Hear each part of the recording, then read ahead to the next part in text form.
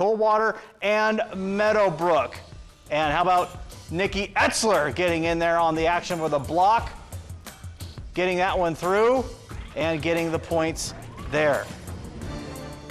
Now Meadowbrook, Kendra Clooney with the block there, giving Coldwater a 4-point lead. Now Mia Kanapke with the ace, extending the Cavalier lead here in the third set, tied at 1. Then Morgan Blasingame, bump set, spike, gets the end line, marked in, coming up on match point for Coldwater.